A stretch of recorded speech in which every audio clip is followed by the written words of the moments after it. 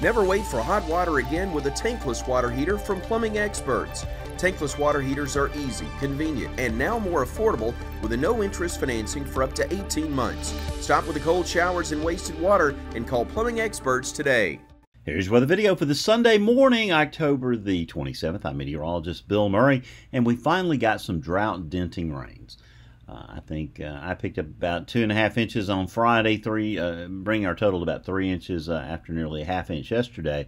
But parts of West Alabama really got some rainfall, especially Friday afternoon, Friday night. Rainfall totals running some 4 to as much as 9-10 inches across western parts of the state, putting a big dent in the drought across that area. But we still need more rainfall across much of central Alabama. This is a little different look than what I normally show you for the drought. This is the long-term Palmer Drought Index, showing a good bit of Alabama was in severe drought through the 19th of October. Now, of course, this doesn't reflect any of the rainfall from Friday or yesterday. But if we look at the all-important long-term Palmer Drought Severity Index, the amount of precipitation needed to bring that index back to near normal, parts of Alabama needed 9 to 12 inches of rain, and they did not get it.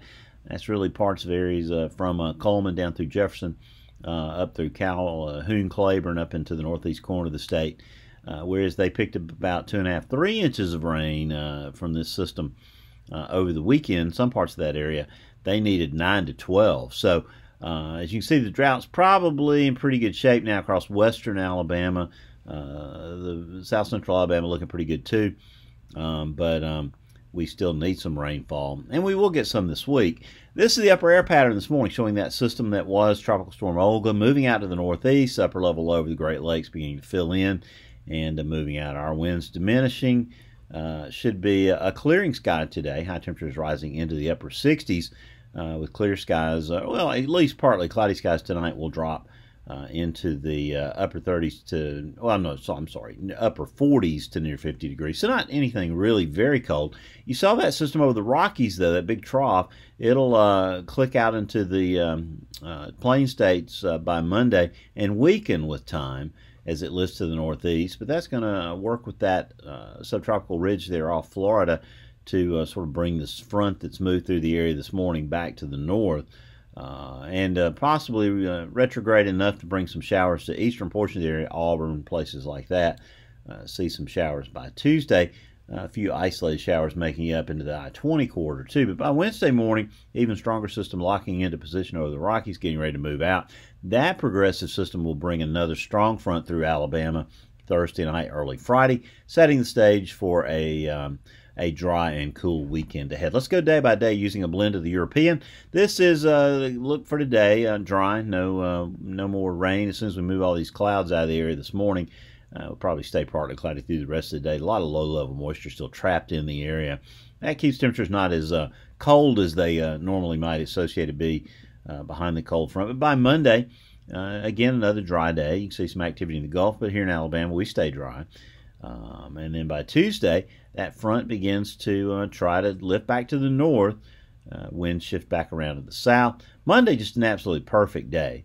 Highs in the middle and upper 70s, lots of sunshine, a light wind. Going to be a great day to have lunch outside. But by Tuesday, we'll see, really by Monday night, we'll see increasing clouds. By Tuesday, we should see a few showers showing up on the radar, especially over southeastern sections.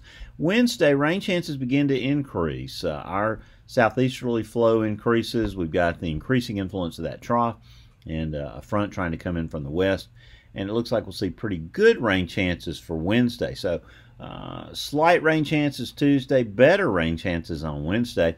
And then Thursday, you can see the activity increasing ahead of the front. Rain and thunderstorms will be moving back toward Alabama. We got a surface low there over Illinois, increasing southerly flow over Alabama. And that rain and thunderstorm activity will be into the state late Thursday night, early Friday morning. Doesn't have much of a severe weather look to it. There will be rain and thunderstorms. Most areas probably going to see somewhere around 1/2 to 1 inch of rain.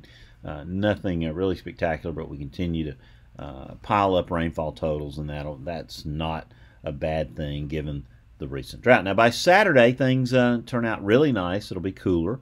High temperature is going to be in the, probably 58 to 62 range on Saturday. Overnight lows early Saturday morning going to be in the 30s over northern parts of Alabama. Some folks will see a frost for the first time by that time. Maybe a few pieces or a few areas see a little bit of frost even Friday morning. If the system gets on through here. Now, if the Europeans right, it takes a little longer. That's probably not going to happen. The GFS a little bit faster with that system. We'll wait to see how that timing works out. Now, we stay dry all that following week. It takes till Thursday evening the 7th for us really to see good rain chances across Alabama. Again, another front moving in. Rain and thunderstorms, again, a good bet, but again, not a severe weather look here. That's Thursday evening the 7th. And just moving ahead a day and a half so you can see what will be happening for the weekend. It looks like another cool high-pressure system settling in. We'll see high temperatures upper 50s to near 60. Overnight lows falling into the 30s. Some fall-like weather here in Alabama. Here are those temperatures as we talked about. Staying warm. Staying nice, through the few days we got this week before this front moves through here. 78 on Monday, looking just absolutely perfect. Then a trend to cooler for the weekend, warming back up a bit. And that following week, as we get into some fair conditions, we could see a few 70s again that week. And then it's going to take to the that second weekend in November, that November 9th and 10th. For us to cool back down, will be in the 50s, 30s, and 40s for lows. Taking a quick look at Tropical Storm Pablo. Nearly became a hurricane overnight. Gradually weakening, moving away from the Azores, going to really kind of move off to the north curve in sort of counterclockwise fashion there, and lose strength beginning tonight, become extratropical by Monday, and nothing showing up over the Atlantic Basin over the next 2 weeks. Well, that's your weather video for this Sunday. James will be back for 2 days tomorrow. Scott will be back next Saturday. I'll see you next Sunday. And until then, as I always tell you, keep an eye to the sky because there's always something fun to look at.